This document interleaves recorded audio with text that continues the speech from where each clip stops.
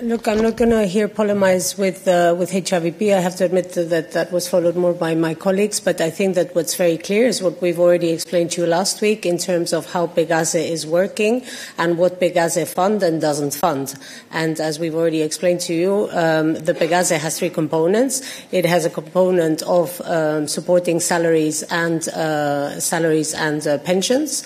This component, as you know very well, is only being paid for eligible people in the West Bank. In Gaza, what we do have is another part of the component of Gaza that is contributing also to social allowances for poor families.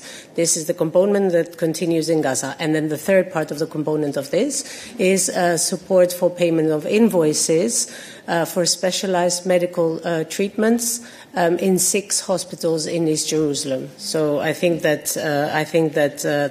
this is very clear, and I think that the rest of the debates are basically linked to the day after this operation is over, and how can we make sure that the Palestinian Authority is in control of the two territories, because as you know very well, the EU also has a policy of non-contact, obviously, with Hamas since the takeover. So I will leave it at that unless Peter or Nabila have anything else to say.